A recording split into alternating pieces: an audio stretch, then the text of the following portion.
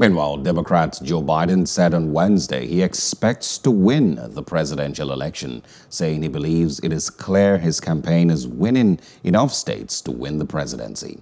Biden had a narrow lead over President Trump in Wisconsin after officials completed their vote count and pulled further ahead in Michigan, even as the Republican incumbent's campaign vowed to pursue a recount and a lawsuit to challenge the results in two Midwestern battleground states.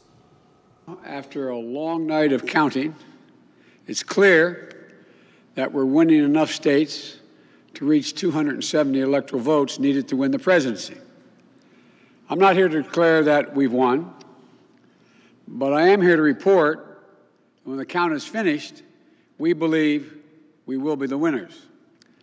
With all the votes counted, we have won Wisconsin by 20,000 votes, virtually the same margin that President Trump won that state 4 years ago.